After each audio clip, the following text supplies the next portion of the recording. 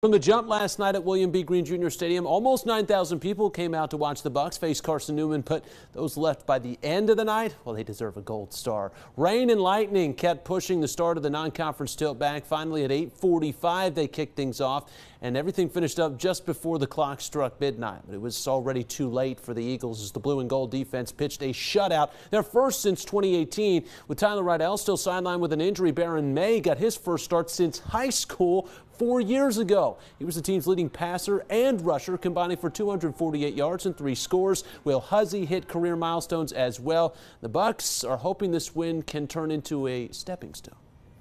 We took care of business. We did what we were supposed to do. We did some things that we shouldn't do, but no crazy mistakes. Luckily, our leaders, we're up to par and told everybody, lock in. We still got a game that we got to play.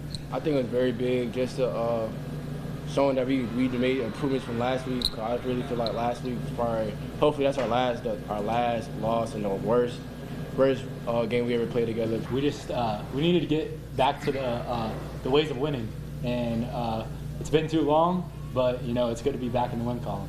Yeah, winning fixes a lot of things. Quarles said the guys needed this one. We'll hear from Coach again coming up on Monday.